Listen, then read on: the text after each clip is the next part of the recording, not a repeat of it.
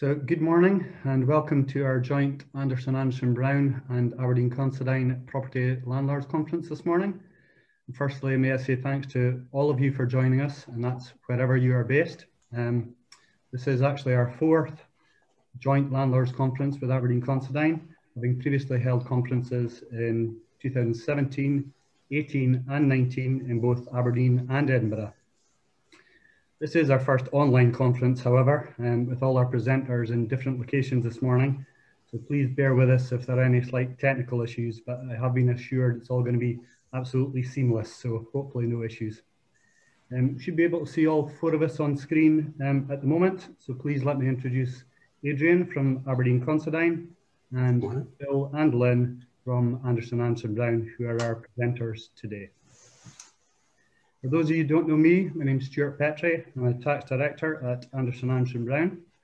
I lead our business advisory services team who support all types of trading and property businesses. For a change, I won't actually be presenting today, but I am delighted to introduce today's Landlords Conference, which we have entitled Planning Matters Post-Pandemic. Firstly, I think I should acknowledge we could easily be accused of jumping the gun slightly with our title, as I'm sure we'd all agree we're not actually quite post-pandemic yet.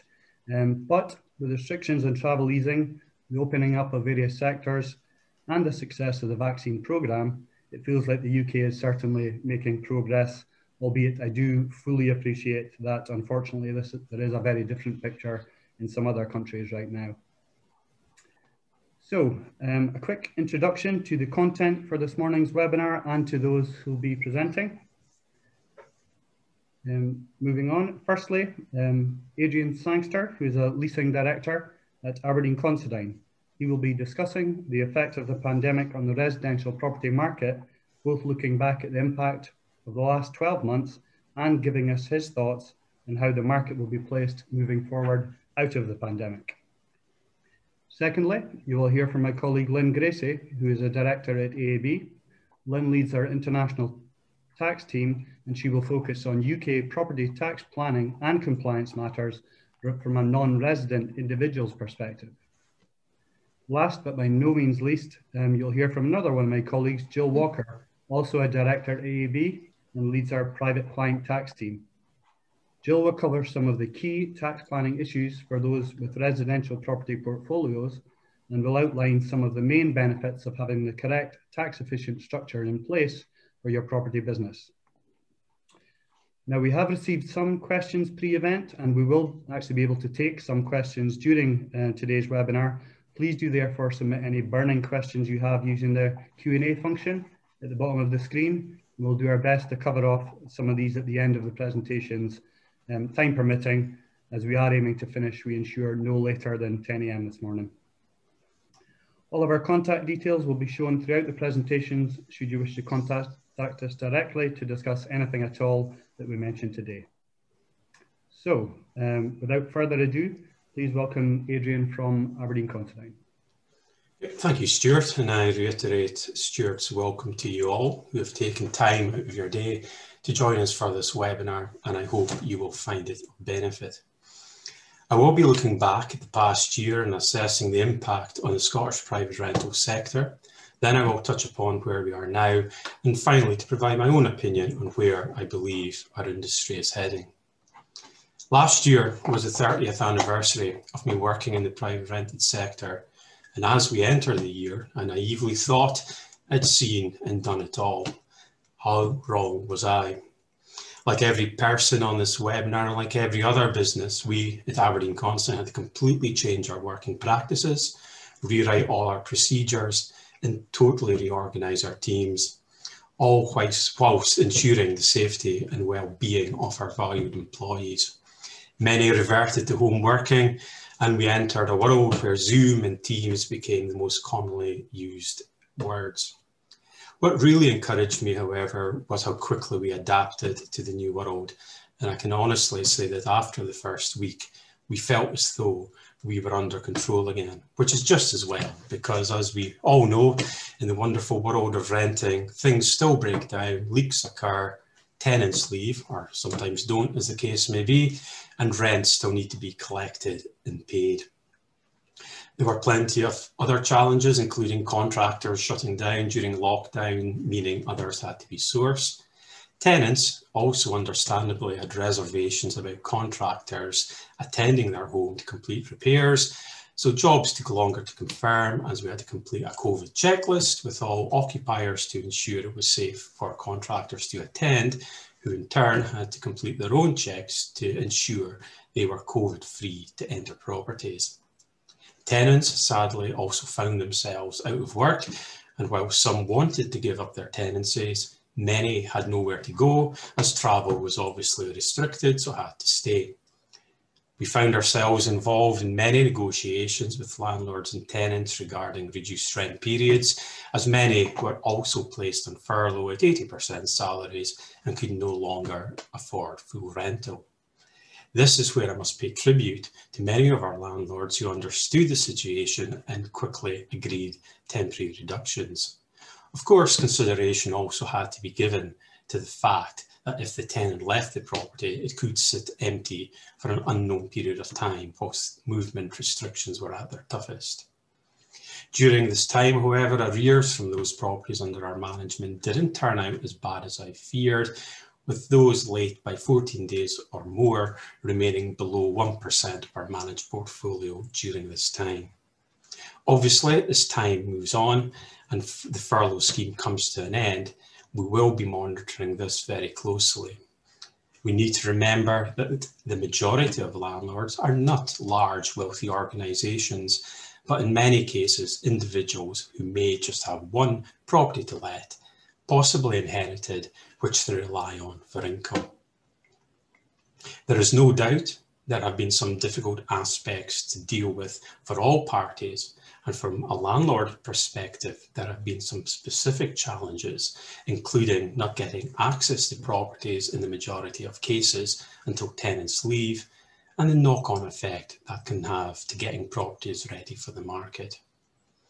Adhering to the existing rules and regulations of renting property was already a complex area to navigate, but there was also the additional matter of tenants going through difficulties, as I've touched upon, and managing a range of government policies that were put in place to mitigate the impact of COVID, including notice periods to terminate tenancies being increased for landlords by up to 6 months, although unfairly, in my opinion, they remained the same for tenants at 28 days for private residential tenancies. At this point, I should mention the First Year Tribunal, who, as most of you know, was formed to deal with determinations of rent, repair, rights of entry, eviction issues, etc., to remove these types of cases from the jurisdiction of the Sheriff Courts. Our dispute resolution lawyers have acted on behalf of many landlords during this time in contentious cases where they have required first-tier tribunal involvement. This included tenants not vacating properties and rental arrears recovery. Prior to this webinar, I spoke to one of our most experienced lawyers in these cases, Carly Stuart, to ascertain how the tribunal have performed during the past year, and she advised that overall it has been a positive experience. Carly advised that whilst the tribunal had to shut down for a number of months, they reopened in mid-2020. For hearings, you are now given a fixed telephone appointment with a telephone number and passcode provided. Compared to pre-COVID, timescales for hearings have actually improved. Possibly a little too quick in some cases, with respondents' written representations being provided and very little time given to review and respond before the hearing takes place. Also in the past, because the first tier do not have a permanent building or staff in each location, they would have to wait until they had a list of cases to fill their day, then hire a venue and then arrange for everyone to attend, where they would cover 4 to 6 hearings a day. This sometimes meant a bit of a delay because you had to wait until they booked a full day, which was perhaps only once or twice a month. By conducting these hearings by telephone now, the tribunal members can be anywhere. So it appears they are getting through them much more quickly, which means cases can be resolved much more quickly for landlords and tenants. Our lawyers are also finding that the tribunal members are always well prepared, having read the papers thoroughly.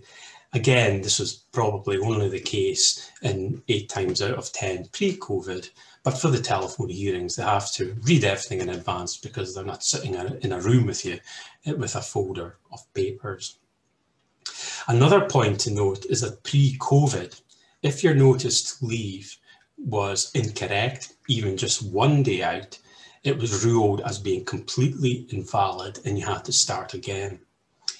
Under the COVID rules, if your notice date is wrong, it is now just treated as though it has the correct date. This is so as not to catch people out. For example, if they gave 2 months notice, but because of the COVID rules, it should have been 6 months, the landlord is not penalised for that mistake. The notice is just treated as though it bears the correct date. A word of warning, however, this lenient approach will be removed when the COVID rules cease effect. So you need to make sure that your notices are prepared correctly, or they will be declined and you'll have to start all over again. So the First Year Tribunal during COVID received pass marks of 10 out of 10 for their work during the pandemic, for being well organised, hearings well controlled, and excellent communication. Bringing things up to date, through April, we began to witness the vaccination programme growing successfully and the number of COVID cases reducing significantly. Signs, at last, hopefully, we were beginning to gain a degree of control in this unprecedented health crisis. We also began to see the UK economy reopening, and at times it felt like the whole country was breathing a collective sigh of relief. As Britain appears to be taking the first steps to returning to some form of normality, with more than 60% of the population receiving at least one vaccination, we reflect on the challenges we have faced, but also start preparing for the way ahead. There is no doubt that the property market has experienced a tumultuous period during the pandemic, but we've come through it. On a positive note, it is clear that the rental sector has proved again to be extremely resilient during the pandemic, meeting the challenges head on and providing a vital service in this time of crisis and uncertainty. This was also true of the sector following the 2008 financial crash, where the flexibility of renting became very appealing to those people who were uncertain of the security of their long-term employment or had only been able to secure a short-term contract. This is very much the case now. Data provided by property portal CityLets showed that during the first 3 quarters of the pandemic, that the average rent across Scotland actually increased year on year by 3.6% to £826 per month. Glasgow and Dundee witnessed the biggest increases at 5.7% and 4.2% respectively. Aberdeen also witnessed a very slight increase of 0.1% during this time. Edinburgh, however, did experience a fall of 4.1%, albeit it remains the highest rental area in Scotland, with an average of £1,085 per month. Looking at times to let again, it is a mixed picture throughout Scotland, where the average is now 28 days to let a property, which is down 3.4% year on year. There is no change in Glasgow, where it remains at 20 days, but there's a big improvement in Dundee, where it's reduced by 22.2% year on year to 21 days. Aberdeen also experienced a slight fall of 5.9% to 48 days, which is still the highest in Scotland, although Edinburgh is closing the gap with a 50% year-on-year increase to 33 days. There's undoubtedly been a significant increase in demand from those looking for larger family-sized rental homes and properties in rural areas.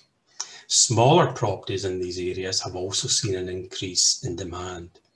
Certainly, the rise of home working and the reduction in the need to commute has been a key contributor here. Lockdown also appears to have made people more appreciative of space and having room to roam. I recently attended a webinar hosted by property portal Zoopla, who described the current lettings market as a door ring market, which I thought was quite apt. The centre of the door ring representing the city centre, where stock levels are currently higher, with many smaller flats currently available, but demand is currently lower.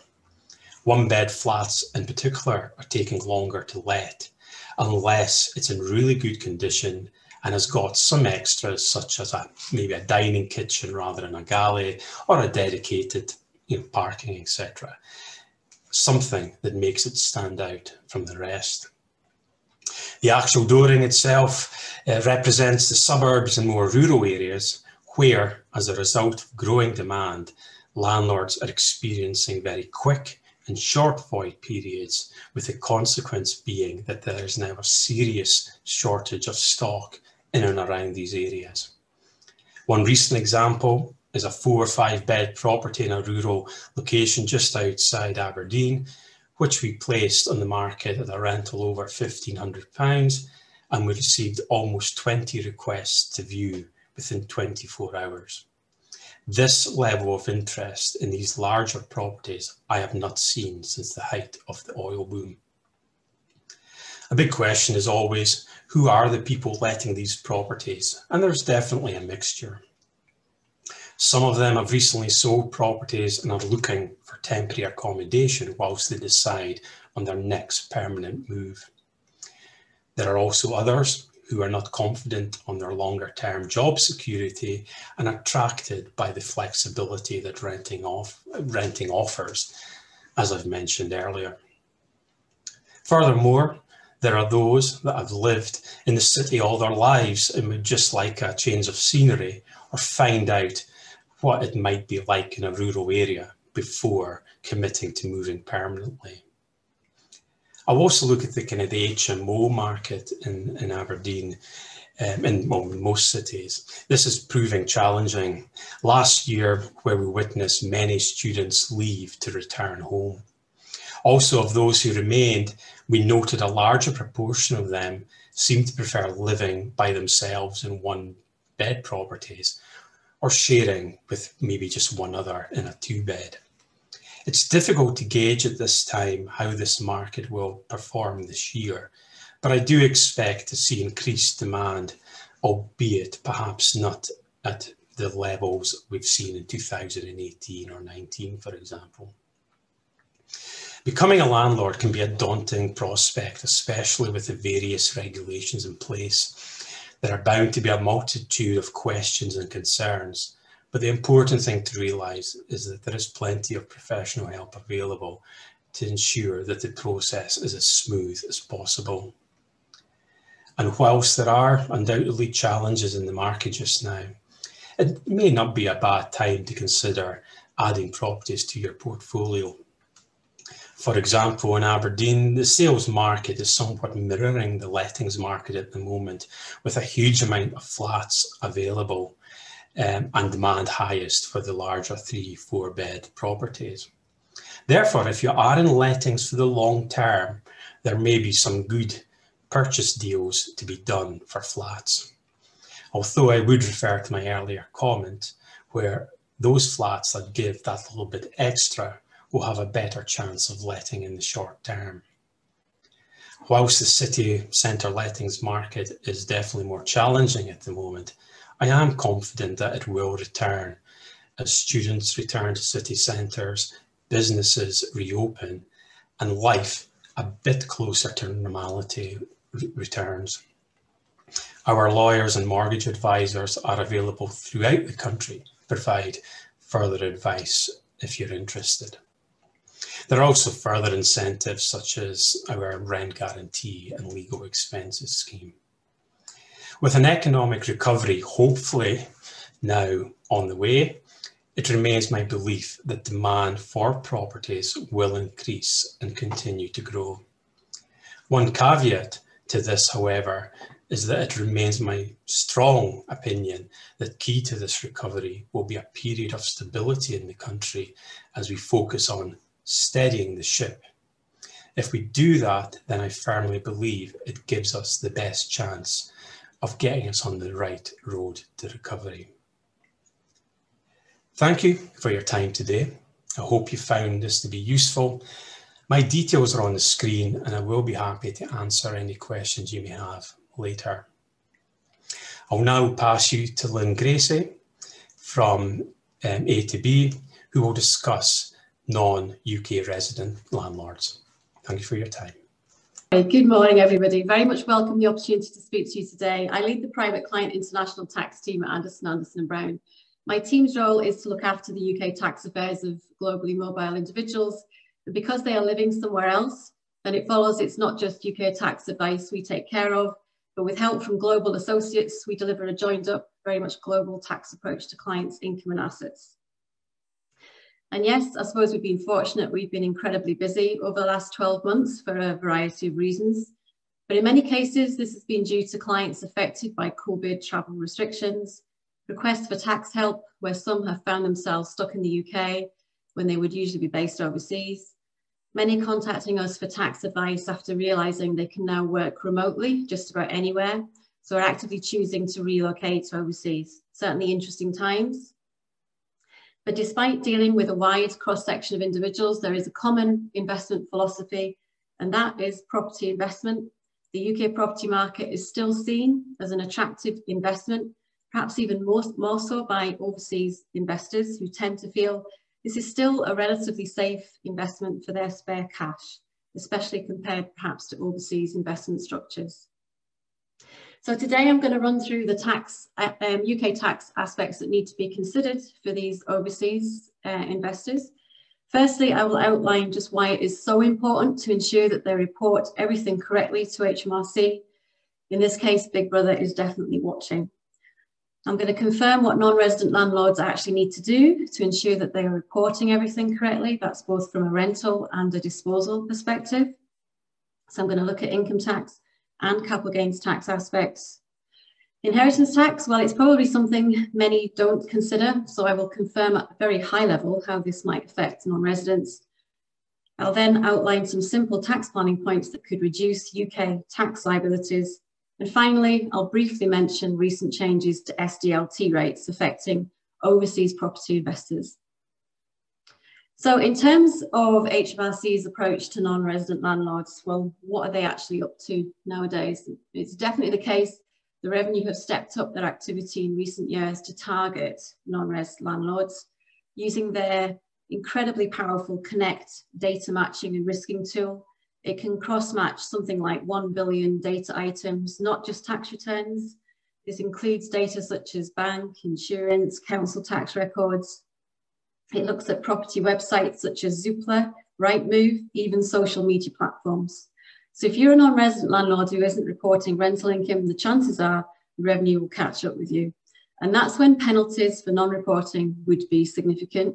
The Revenue would take a dim, in fact, a very higher penalty view if they are sending a letter asking a landlord to report.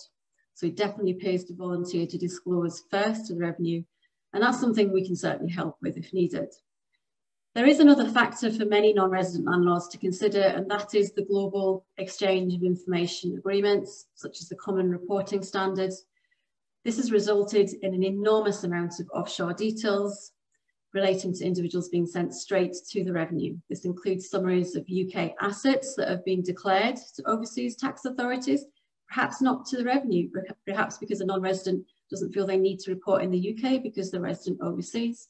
And this report includes UK property. Thousands of letters have been issued to the Revenue in the last 12 months as a direct result of foreign countries supplying the Revenue with this type of information.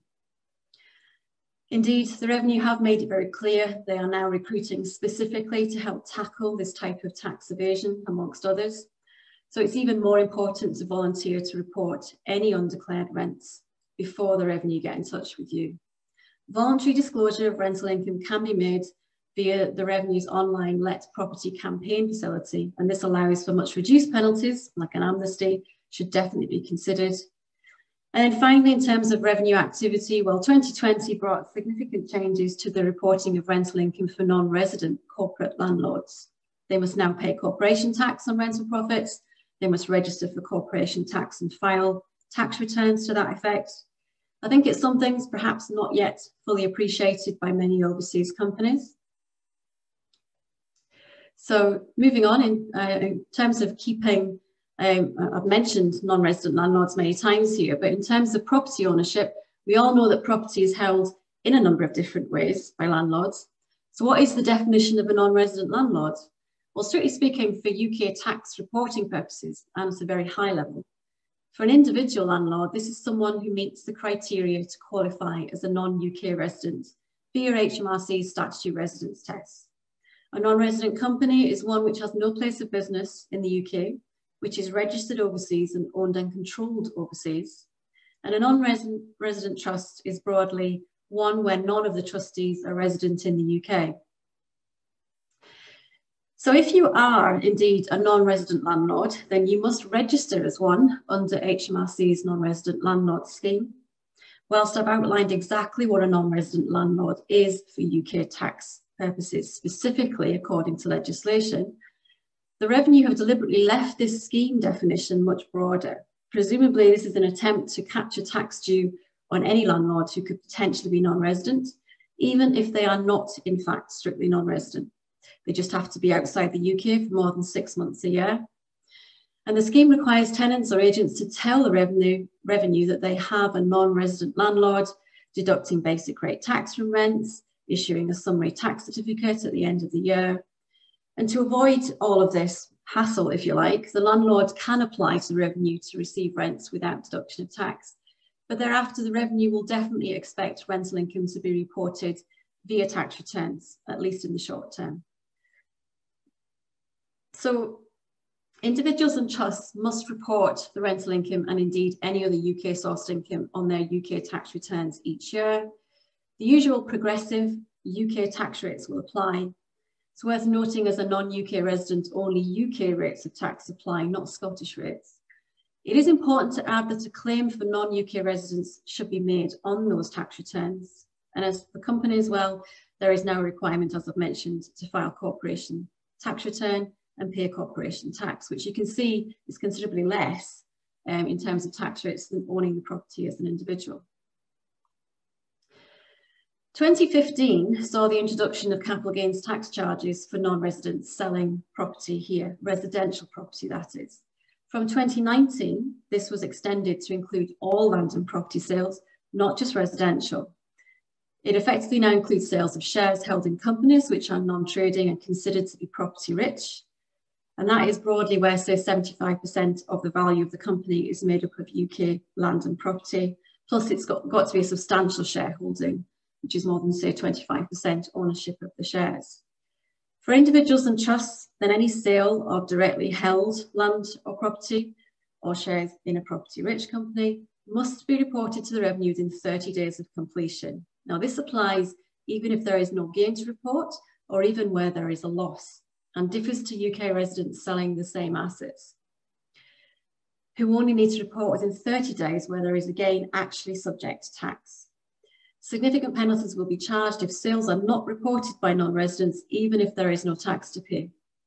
Companies, well, they sit, as I've mentioned, within the corporation tax regime, and they would report sales as part of the corporate tax return.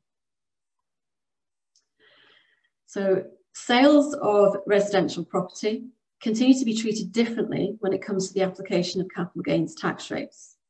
Higher rates apply to individuals and trusts, up to 28%.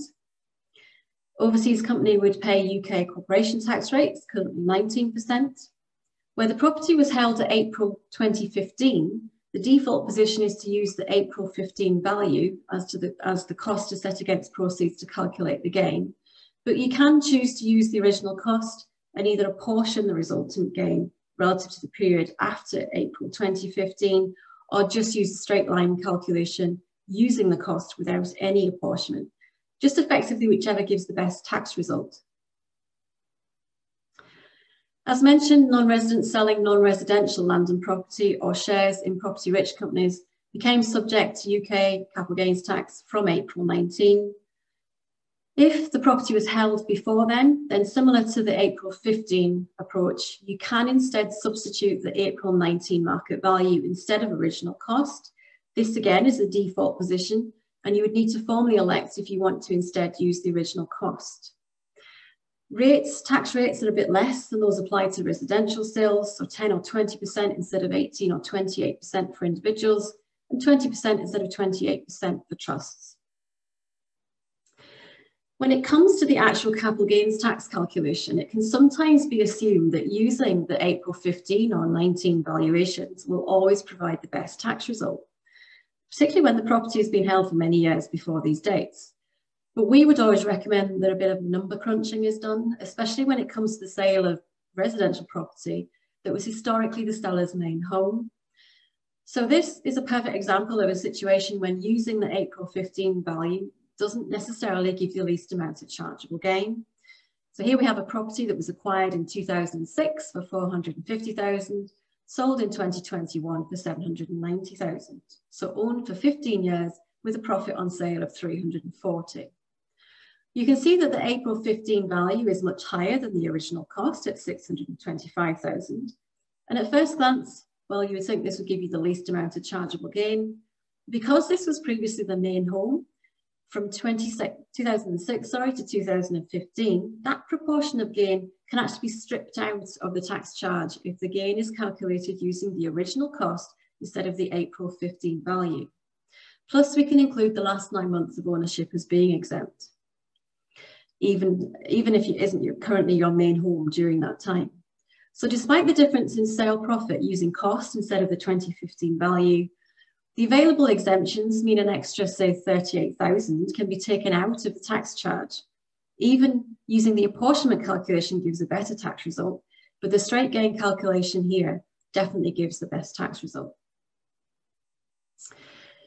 So inheritance tax. Now, it's probably worth mentioning that if you were non-UK resident, but you are still UK domiciled, which is a very different aspect than residence, something which is broadly acquired at birth and follows your father's domicile, then your worldwide assets would fall still within the UK inheritance tax charge on death, no matter where those assets are based and despite being non-UK resident. However, non-UK domiciles can exclude overseas assets, but any UK-based assets, including property, will still fall into the UK inheritance tax net. Now, before 2017, non-residents could hold residential property in overseas trusts or companies, and this would shelter the value of the property from UK IHT. But successive governments have tried to ensure that non-resident property investors are not tax advantaged compared to their UK resident counterparts. And so from 2017, this exemption no longer applies to residential property.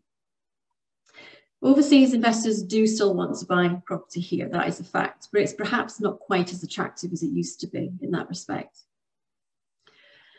So what can non-residents do to reduce their UK tax liability? Simple things really. Most can claim still, despite being non-resident, the UK personal tax allowance to set against rental property before tax is applied. It just therefore makes sense to place property into joint names with partners or spouses to use both allowances. We have many clients that relocate all over the world, and we always recommend that relocating clients review their worldwide assets ahead of any move to another jurisdiction. And absolutely, particularly if they're moving to the UK, property ownership is always included in this review. And as mentioned, a non-UK resident has the chance to substitute April 15 or 19 values instead of the original cost on a sale.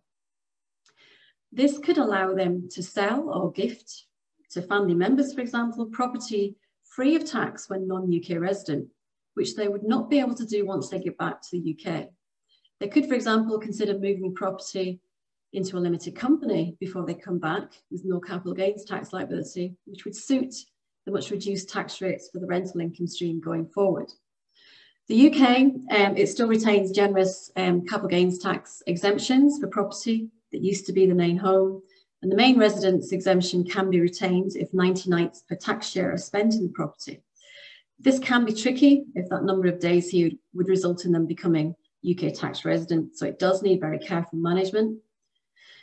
If they lived in the property before, then work overseas, move back into that same property when they come back to the UK, then provided they haven't acquired another home elsewhere, they could extend the exemption to cover the entire period of absence. But finally, I'm afraid non-residents simply can't escape the potential inheritance tax charge on residential property. Lastly, another tax that is very relevant when acquiring property is, of course, SDLT and LBTT. And there is a new SDLT rate for non-residents acquiring property in England and Northern Ireland, which is an extra 2% on top of the existing SDLT rates. But there is a very different definition of what a non-resident is for SDLT purposes. This bears no resemblance to the income tax definition, and I would recommend that advice is definitely taken to get that right. There is now, therefore, a very clear difference in rates applying to non-resident property investors between England and Scotland. As you can see, for someone looking to, to acquire an investment property, and assuming they already own another property, they would pay an additional 5% charge in England, but 4% in Scotland.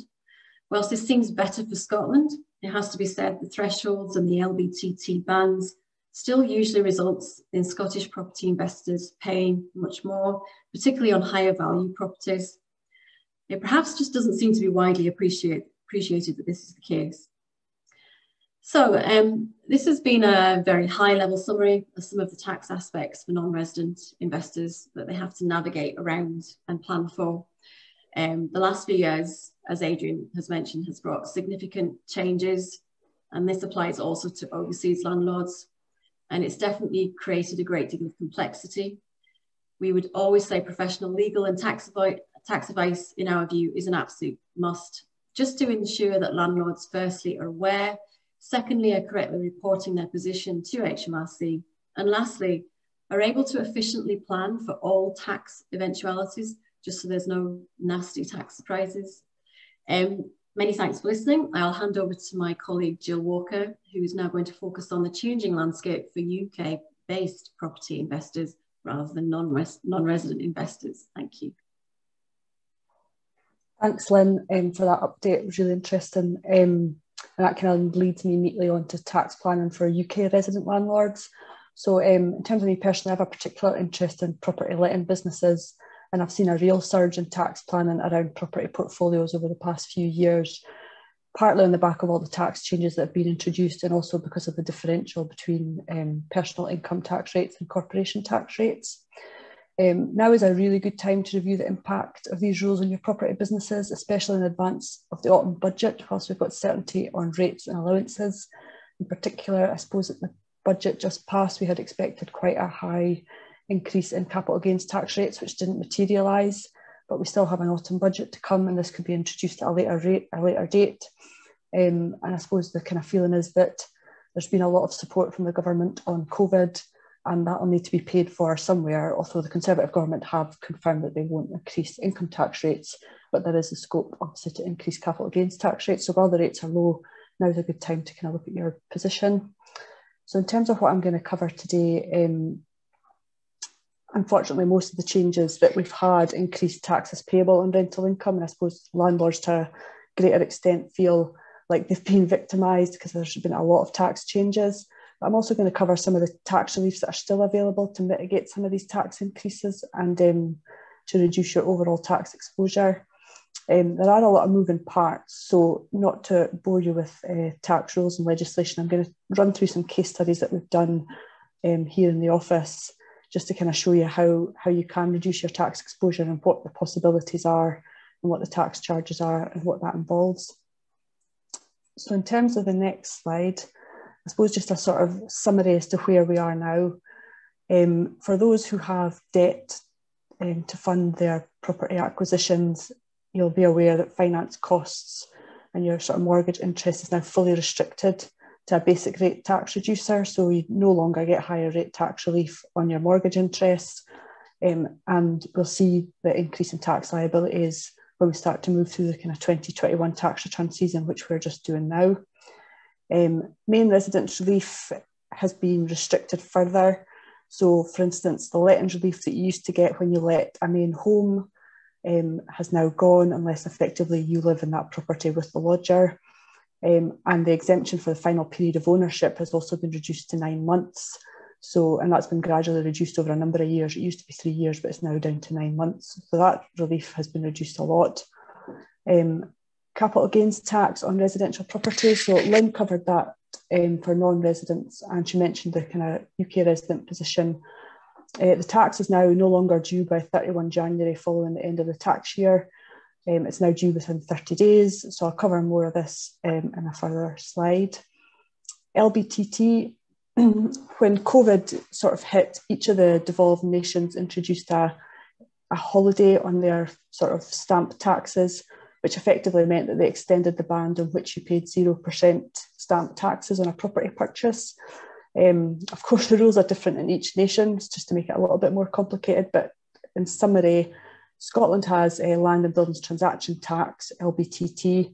Its holiday ended on 31st of March. It's the only one of the devolved nations that didn't extend it, and it didn't apply to second home purchases in any case, so that's sort of been and gone.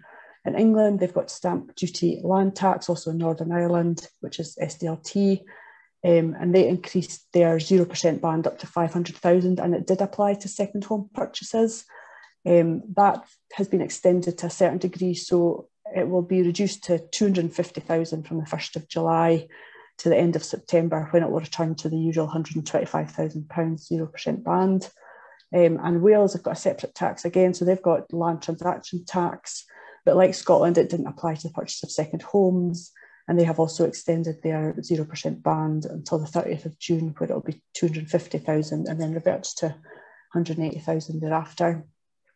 Lynn did also mention the second property stamp taxes. So this is the one that always makes clients fall off their seat when they realise how much it is. In Scotland, it's a 4% charge on a purchase of a second home with a purchase price in excess of 40,000, and it's not just the excess of 40,000. So once the purchase price is in excess of 40,000, the whole lot is subject to tax at 4%. In England and Northern Ireland, effectively add 3% onto your standard bandings, so you just pay an extra 3% at each level. And in Wales, they add 4% onto their bands. So it's slightly different in each of the nations. In terms of reporting capital gains tax in 30 days, the Revenue confirmed this week that they have issued something like £1.3 million of late filing penalties to over 13,000 taxpayers, and I suspect that's probably just the tip of the iceberg, because that'll just be the ones that they know about and not the clients who haven't, individuals who haven't actually reported. But it was introduced from 6th of April 2020, and quite clearly based on those penalties isn't a wide awareness of it at all. And we still find it catches even our own clients out, because they contact us to ask about what their capital gains tax liability will be on the sale of a second property, and are usually surprised to know that they've got to pay the tax within 30 days. But effectively, if you've got a capital gain on the sale of a property, it needs to be reported and the tax paid within 30 days. And you can no longer pay it 31 January following the end of the tax year after the disposal. You only need to report if you've got a chargeable gain, which is different from the rules that Lynn ran through for non-residents. So if the gain's covered by losses or annual exemptions, or for instance, your main residence relief, then you're not caught by these new rules and there's no reporting requirement. The penalties are in line with self-assessment penalties, and these can mount up when you hit daily penalties and tax geared penalties, which come in a few months after the deadline. So it is important that you file these returns on time. And what makes it sort of difficult is that often the computation needs a best estimate. So like Lynn mentioned earlier, on residential property, the tax rate is 18 or 28%, depending if you're a basic or higher rate taxpayer. But in a tax year, you might not know how much basic rate band you're going to have left, if any. So you have to put in an estimate based on the capital gains, based on what you think is the likely position. But there is the option to go back and amend the calculation at a later date once you have better information. But it's just really important to be aware of this change. The Revenue seem to be quite keen to issue penalties on this, and I don't think they'll accept just not knowing about it as a reason for withdrawing the penalties. So one of the most common questions I would say that we get in terms of people with property portfolios is whether or not they should hold those properties personally or whether they should incorporate a company. What I would say is that company incorporation is not the answer in every case, and it definitely depends on the numbers and a whole other variety of factors. And sometimes you get clients with very similar portfolios, but actually the answer is very different for each. And I thought this was probably easily demonstrated by a case study, which is based on a client scenario that we've dealt with previously. So in this scenario, we have got Mr. and Mrs. Smith, very original, who have a portfolio of properties. They've got 6 properties. They're already both higher rate taxpayers. So if they're Scottish, that means they're paying income tax at least at 41% on their profits. And for any mortgage interest, they'll only be getting basic rate tax relief for that. Both of them had significant assets and income elsewhere, so they didn't need the rental profits to spend. They didn't need it to maintain their lifestyle. They had 2 young children, neither of whom worked or had any assets or income in their own names. So with regard to this is the kind of property portfolio that they had, and they were purchased over many years with original cost and market values very different depending on the property itself. The property with the largest gain, you can see, was the one that this used to be the Smith's own home. For simplicity here, I've assumed that it is covered by main residence relief, i.e. they've moved out less than 9 months ago, and so they get full main residence relief on that property. But initially, the case study kind of arose because the client approached us and asked about setting up a property company because they'd heard that this was a great idea to save tax. They were also obviously concerned about their annual tax bill on the property profits that they were paying. They had the impact of the reduction to tax relief on their mortgage interest because they had some debt funding. And they also had some concerns around the IHT exposure because they had actually no idea what that was or if they could mitigate that in any way. So I suppose first step first is, how did we deal with this? So we looked at the pros and cons of incorporating that property company. And some of the main things that sometimes clients don't realise is that there tends to be tax transaction costs of getting the properties into a company where you've got an existing portfolio in your own name. And what you need to weigh up is how much those costs are and how much you'll save in the long term in terms of the corporation tax rate, which is much lower than the personal income tax rate. And you also sort of need to weigh up what your intention is with that property portfolio in the future. You know, do you intend to sell it in a few years' time? Because then you have corporation tax on the sale of the properties, and then you've got personal taxes to try and get the money out of that company. So it's a bit of a juggling act trying to understand not only what the position is now, but what the client wants to do with that property portfolio in the future. So initially, the company option sounds great. You've got corporate tax on rental profits at currently 19% against a personal tax charge of 41% or even 46% if they're an additional rate payer. However, you just need to watch because obviously at the budget we had the proposed increase to corporation tax, which will come in from April 2023, where profits will be taxed at 19% whether 50,000 or lower, up to 25% on profits over 250,000. So you might find a larger property portfolio, you could potentially be in a graduated rate over and above the 19%.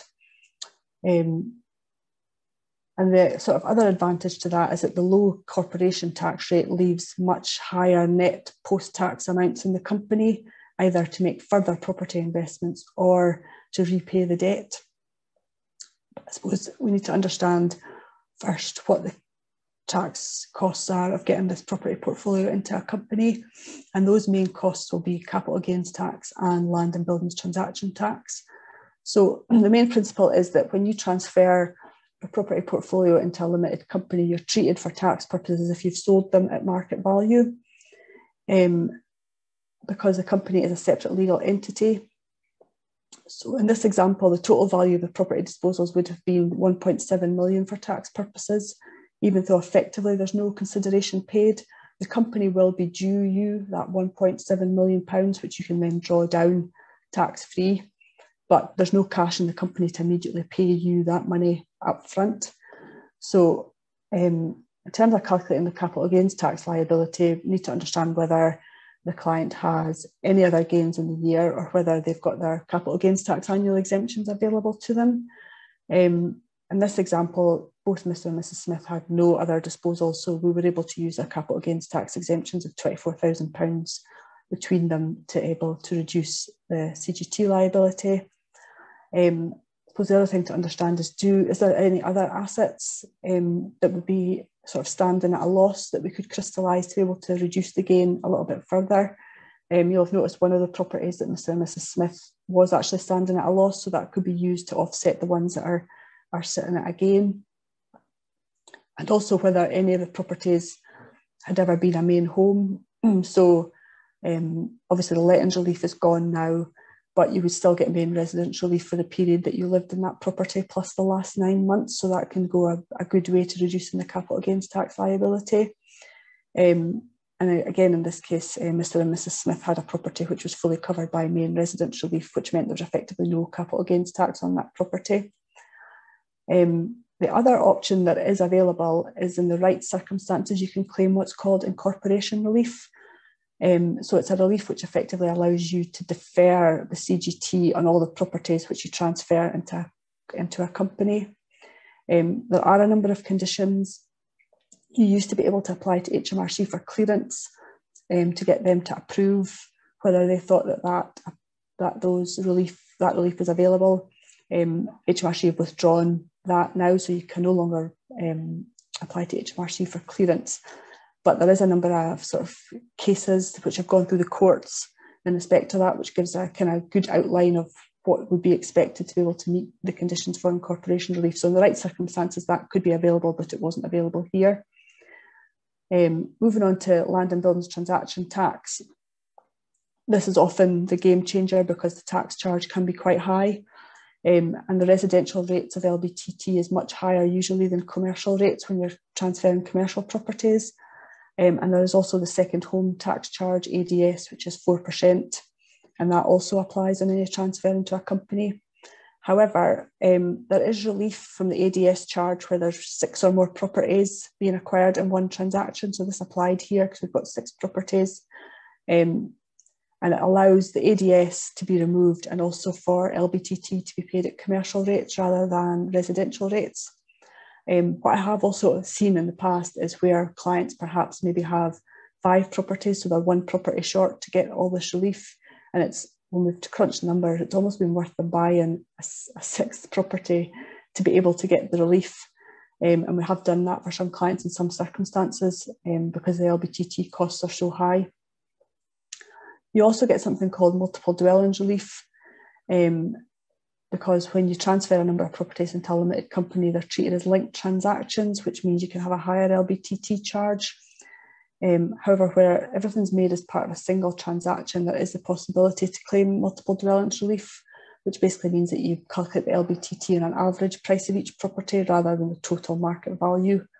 And here we were able to make that multiple dwellings relief application and reduce the LBTT that was due.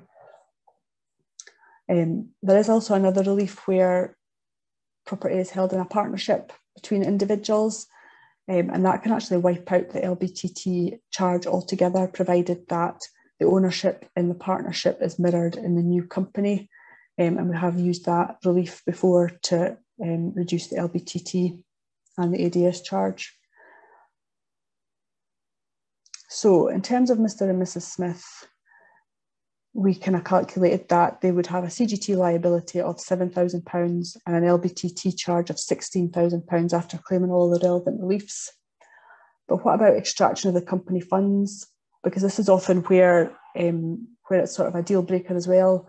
Do you need the money to spend and to maintain your lifestyle from the company? Because often the saving that you're getting with corporation tax rate being lower than the personal tax rate is wiped out because you've got personal taxes on whatever you withdraw from the company. But the personal tax impact for Mr. and Mrs. Smith was minimal because they didn't need the money and they could leave it to roll up in the company. And we could look at different ways of getting the money, some money out of the company for them. So They could both use the annual tax-free dividend allowance, which is currently £2,000. They could let the funds accumulate in the company, and they could access this at a later date, for instance on retirement, when their other taxable income has decreased. And the funds in the company could also be used to make company pension contributions into their personal pension funds, which is deductible for corporation tax purposes and not taxable on Mr. and Mrs. Smith. And they obviously had their director loan balances, which they could draw down on as they needed to fund any sort of one-off expenditure that they had. So after taking all this into account, Mr. and Mrs. Smith decided to go ahead to incorporate the property company. It was right for them because despite the upfront tax costs, there was much larger savings to be had in the longer term. And they didn't have interim personal tax costs because they didn't need to withdraw the money from the company. And it definitely worked for them, but it doesn't work for everybody. And it is just a case of looking at each person's circumstances and working through the numbers.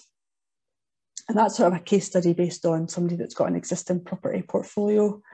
A question that I am sort of often asked is from people buying their first buy-to-let property, and should they buy that personally or via a company? And again, the answer is it depends, but it often hinges on whether they are willing to take a longer term view and how many properties they intend to buy.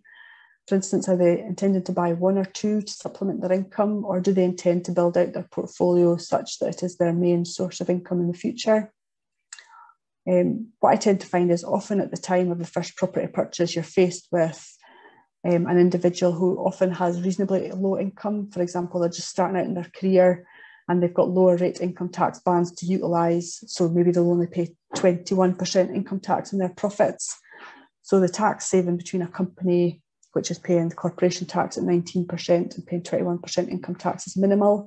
And obviously you've got additional professional costs when you've got a company because you've got a set of accounts that need to be done and submitted to Companies House, and you also need a corporation tax return. In that scenario, the finance cost restriction makes minimal difference to their tax liability, so that's not particularly important. And often they need the income from the property to supplement their salary. And if you were to put the property into a company, you would also have personal taxes to withdraw any money out of that company, and that sort of mitigates any savings. And the other thing is if they are borrowing, it's often more expensive to lend to a company than it is to borrow individually. So the right thing often at that time is to buy personally.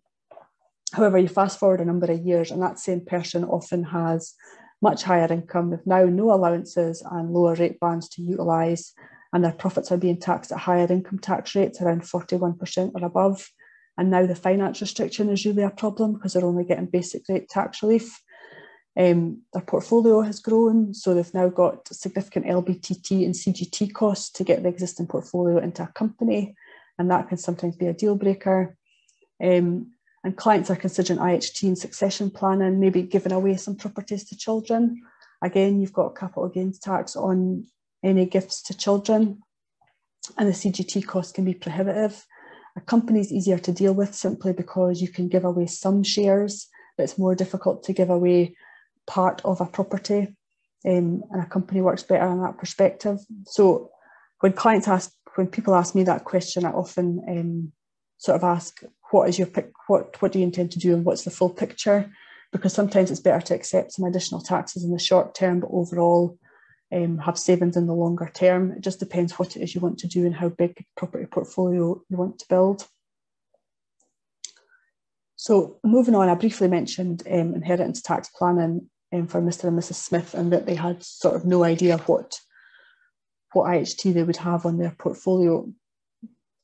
Just to go back to basics, inheritance tax is a tax charge at 40% on the value of all assets left in a deceased person's estate, which exceed their tax-free allowance after any IHT reliefs. So the main allowance is known as the nil rate band and is currently worth $325,000 per person, so $650,000 for a married couple. I haven't covered here the main residence nil rate band, but that, if you qualify, that can increase the tax-free band from $650,000 to $1 million, provided that the conditions are met. What I find is that people's view on IHT can be very different, ranging from I've paid tax all my life and I'm not paying any more on my death, or some are at the very opposite end of the scale, which is I really don't care about IHT, I'll be dead anyway, and it's not for me to deal with. However, the Smiths here did care about the IHT liability, and they didn't want their children to be left with a large tax burden on their death, and was there anything they could do to mitigate that? So focusing on the rental portfolio, we've now got it into a company. Sorry, could we go back a slide? Thanks. And while HMRC refer to a property letting business as a business, for IHT purposes, it's deemed to be investment. So there's no reliefs available on a residential property letting portfolio, which means that even in a company, regardless whether you own it personally or in a company, there's 40% IHT on everything. So that would mean that if something happened to Mr. and Mrs. Smith, they could have a significant IHT liability at the date of their death, assuming that their nil rate bans have been used elsewhere. And it's how you're going to fund that liability, because these are assets and there's not necessarily enough cash to pay that. So do you want to leave the children with a position where they've got to sell properties, potentially incur more tax to pay the IHT? It's not a great position to be in. So what can be done? Every person's IHT advice will be different based on their personal circumstances, but going here just to show how a trust can benefit if you start your planning early enough. So we move on. We know Mr. and Mrs. Smith had significant other assets and they did want to pass their property on to their kids over time. So we started to discuss the family trust route. What we suggested was that they establish a discretionary trust. So a wide class of beneficiaries. Mr. and Mrs. Smith could be trustees, so they could still have control over the assets within the trust. And they could start to gift company shares to this trust, which was far easier than giving gifts directly to their children.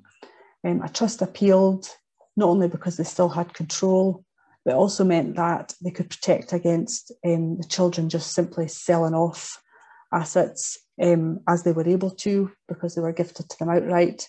And they also, Mr. and Mrs. Smith had no idea what would happen with their children in terms of their personal or work life, or potential partners or marriage, risk of bankruptcy, any of that. And that a discretionary trust protects from that. Another key factor was the capital gains tax position. So any gift of shares from Mr. and Mrs. Smith to their children directly would incur a capital gains tax charge. But when you transfer it into a trust, you can get holdover relief, which means that you defer the gain until the eventual sale of the shares by the trustees later down the line. So there's no immediate capital gains tax charge of putting these company shares into trust. So in terms of the value, you do have a restriction there because, as I mentioned before, every UK individual has an IHT tax-free allowance, and that is the £325,000 each. When you're transferring into a discretionary trust, the maximum you can transfer in terms of value on a company like this is 650,000, otherwise you incur a lifetime inheritance tax charge at 20%. So what we suggested was that this transferred shares worth 650,000 into the trust. Provided that they survive 7 years, this value is out of their estate altogether. And then their nil rate bans renew again, and they can go again and make another transfer into trust. Next slide, please. Thanks. If we wind the clock forward, assume that they've lived for 7 years, they can transfer further shares into the trust. There are also legal costs and potentially 10-year charges and exit charges in the trust, but these are much less than a 40% IHT charge on the whole value of the company. So after 14 years, we've got to the position where we've got the whole value of the company into trust. Potentially there's a 10-year charge there, which is much less than the original 40% IHT charge. And their IHT position is far improved. I do appreciate that not every aspect of this case study will be relevant or appropriate for everyone, but I hope it gives you an idea of the tax pitfalls out there, along with the opportunities that are still available when we undertake bespoke and proactive tax planning advice. So finally, I suppose, just in terms of one point from today, is just to be proactive.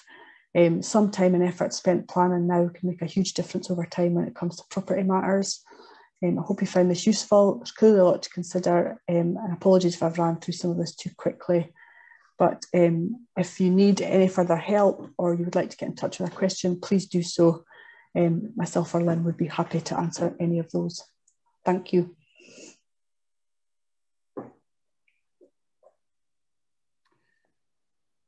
Okay, many thanks, Adrian, Jill and Lynn, for your thought-provoking presentations there.